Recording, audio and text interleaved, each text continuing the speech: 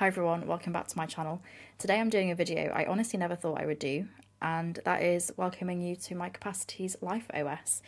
Up until early this year, I religiously used Notion for my LifeOS and had done since October 2022, so it actually pre-exists my use of Capacities. And it worked really nicely. I had a cool homepage set up, and it really did help me achieve my goals and make me feel excellent. However, I had a bit of a scare with Notion when I tried to do an export of my space. This is something I do kind of every 6 months, and it said it was too big to export. And for somebody that was like kind of wedded to it and was going to use it for much more time, that really scared me. And I just wanted to come to a space that felt safe, which Capacities does to me, and that I trusted more in that moment. Now, full transparency here, Notion then did export something. It took like 7 or 8 hours, but something did export, and it's huge. So I imagine it is my space, and I understand that big spaces do take a while to export.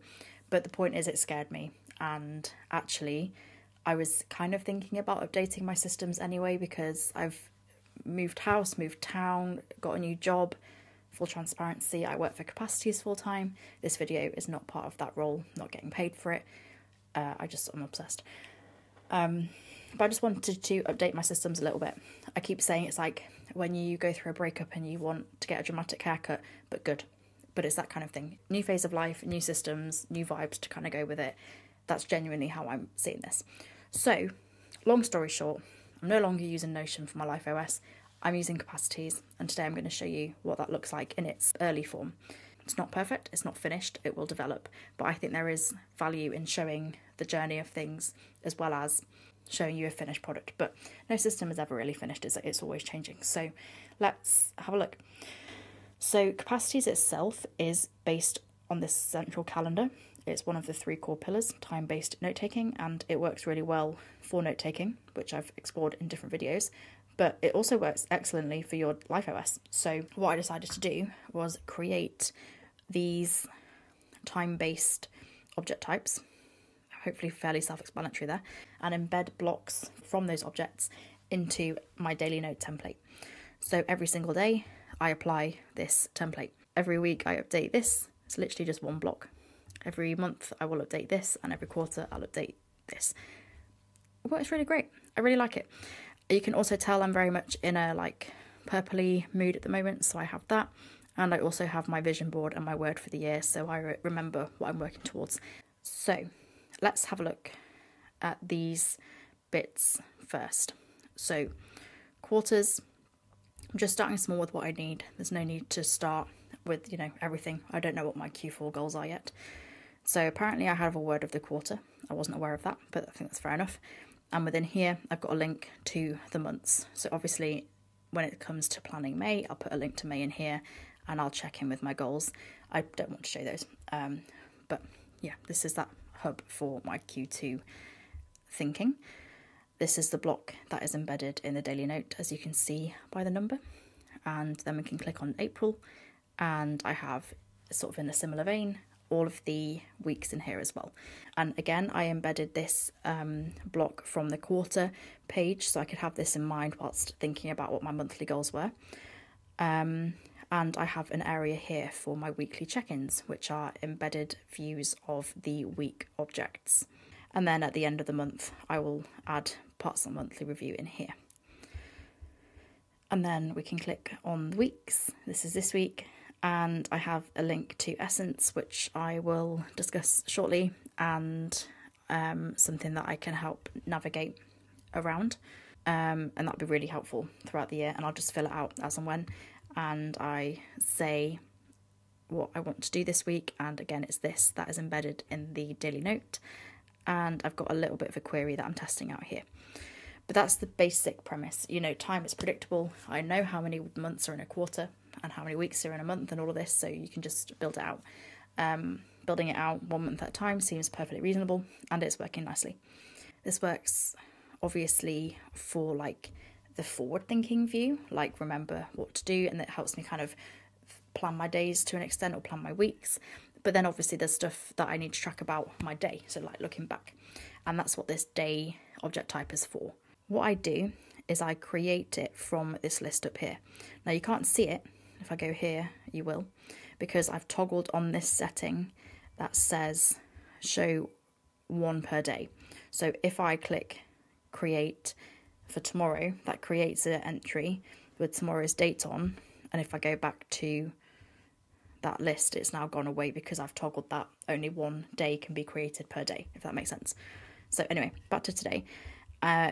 If any date that's referenced will show up in this references thing here. So if I open it, just with this little embed like toggle, I can now see what I want to track in a day. So I've got all of the forward looking stuff and all of the review looking stuff all in this central view, because Capacities is based around the central calendar.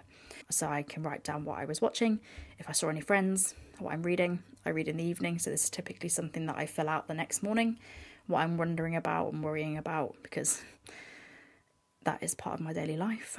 What projects I worked on and where I am. So if I open this up, you can see that this is a picture of York. York is where my family are, and I was visiting them this weekend, so I put a picture of York in and said I was in York. That's actually a practice inspired by my dad. He travelled all over the world at his job, and you can go through his diaries and see where he was each day of the year for like 30 years. I love it. So I'm doing the same. Yeah, and I don't particularly use this text at all. I use these properties, and it works super nicely, as mentioned, because it embeds itself with no effort from me into this section here. So that's one part of the review. The next part of the review happens per week, and I do my weekly review. I actually do this in day 1 because I treat it like a journaling exercise. But there's also things I want to know about myself every week, and I put them here in my essence object type. Now, essence is something I need to get better at explaining, because it's literally my core life philosophy. It's just everything that I am, to be quite honest. Essentially, I think of it that you can Google anything you want to Google. You can ask ChatGPT anything about anything. But if you don't capture information about yourself, no Google searches or AI assistant is going to help you.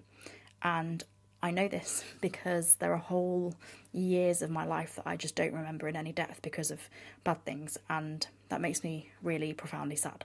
So it became a life practice of mine to capture what I call traces of myself in regular intervals, whether that's daily with what I'm watching and who I'm seeing, weekly with the things that you can see here, and it also will go monthly, quarterly and yearly as well. And then what I can do is I can review these together, perhaps in a table format like this, and get some insight and meaning about who I am as a person at a given time. So this is not a LifeOS prerequisite by any stretch of the imagination, but it certainly is for me. So I have that in there. So that's essence and traces and meaning and all of this. I think about that a lot. Other two things that I would want to talk about before we go to the top of this list, to the more obvious things, are milestones and sparks. I like to celebrate the good in the everyday, kind of part of this essence philosophy, and that includes tracking milestones. So if I click that plus milestone button, I can add a milestone, and because it has the date, it will show up in my calendar automatically, which I really enjoy, and it will show up in this references section as well, so I can see everything that was going on today super easily. And then we have sparks. I don't need an object for everything I watch, for everyone I see, for everything I read and everything else. And therefore, I have text properties for a lot of this, because what I can do is type it out like that, and if I want to create an object, I can highlight it, click plus, and I choose to create a spark. This spark currently just has 2 properties, which are inspired by one of my only sparks so far, which is All Our Yesterdays, that I finished at the weekend, and I gave it a rating and said when I finished it and so on. Some things I want to save, some things I don't. If I do want to save them, they're sparks. It's a very light touch way of dealing with what I'm looking at. Like on Sunday, I watched like 5 different things on Amazon Prime because I was by myself in the house and like, why not? But I didn't need to take notes on all of them. I could just use the text. So I did. But some things I wanted to say a bit more about, such as this, so I made it an object, and that in turn gave it its properties and its blocks, so I could write this comment down and incorrectly spell because. So that's that. Everything below here is kind of legacy, I'm still working out how they're involved in my LifeOS. For example, I'm using a different recipe thing at the moment, so I think that's going to go, but we'll see. So I'll not talk about them now. And the final things are goals, areas, and projects. This needs a bit of an update, but it's super simple in the sense that it's related to an area. I have never mapped areas before. I'm very new to this power thing. We've done some content about it for Capacities and it was interesting to me, so I started thinking about it. This is what I've got so far. We'll see, but I'm trying to get my French back because I'm losing it.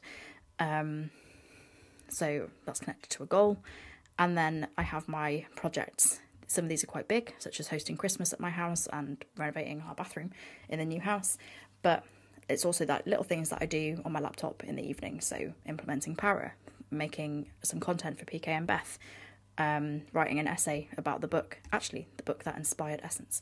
So yeah, there's lots of little things, and basically this whole space is aimed at making sure I achieve the goals I want to achieve by reminding me the goals that I have and allowing me to collect essence about myself in some way. And seeing what I was up to as a person, because I was not an active participant in my life for too many years and I wished to change that, and this is what's helping me. Previously it was Notion, and I don't wish to diminish Notion for what it is and what it can do. It worked excellently, and as I say, unless I was scared by that export notification, I certainly wouldn't have left Notion at that time. But I obviously love Capacities. To be honest, it has better vibes for me, and yes, I do measure things in vibes. You know, it's my life, it's my job, it's my hobby, it's my work. It's really good fun for me. I love it. So I'm very happy here. And everything happens for a reason, right? That's probably meant for big life events, not changing from Notion to Capacities, but in my life that was a big event. So anyway, that's a whistle-stop tour of my current Capacities LifeOS, with a sprinkling of my life philosophy in as well. I really like how this is turning out, because to me it's actually now very hard not to work in this object setup. It's hard not to work with Essential Daily Note, and it's hard not to work in a network note-taking app. In hindsight, I was feeling some of this friction in Notion, but I was thinking, well, it works, so just keep it. So whilst I never expected I would fully make the switch to Capacities, perhaps it was inevitable. Who knows, but all of this stuff, your systems, your life practices, your goal setting practices, everything, I personally very much view it as an experiment. So this is the current version of my experiment, and I'll be sure to update you with anything that I learn about Capacities and learn about creating a LifeOS in Capacities in future videos. And yeah, we'll just keep going and see what fun things we come up with. But as mentioned a few times now, this is working really nicely, and I'd recommend building out a LifeOS in Capacities if any of this has resonated with you. If you have any questions about this, do let me know.